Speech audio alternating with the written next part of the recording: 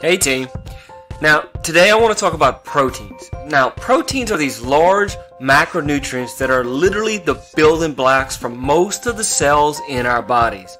And protein is utterly amazing and serves a vital role in most of our bodily functions, including being a catalyst for many reactions, providing structure for your cells, transporting nutrients throughout your body, DNA replication, and much, much more. While our bodies can create some of the protein we need on its own, it can't do it all by itself.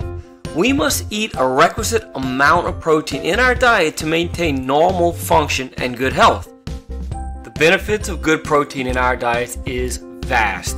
It helps our bodies build muscles, fight off infections and illnesses, it increases your metabolism and helps you grow stronger and smarter.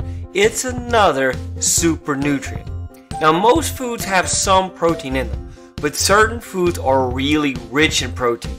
And these are meats, poultry, beans and legumes, soy, dairy products, seafood, and nuts and seeds.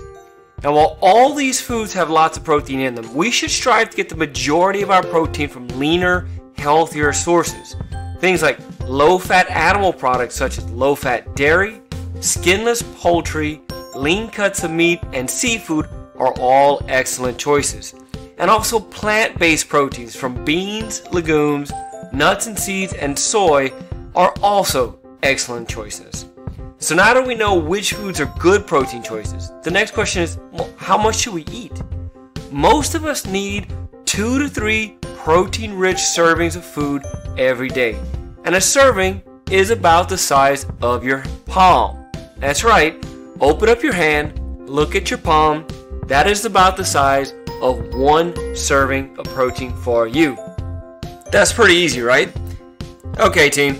It's time to get busy building those cells with good protein all next week.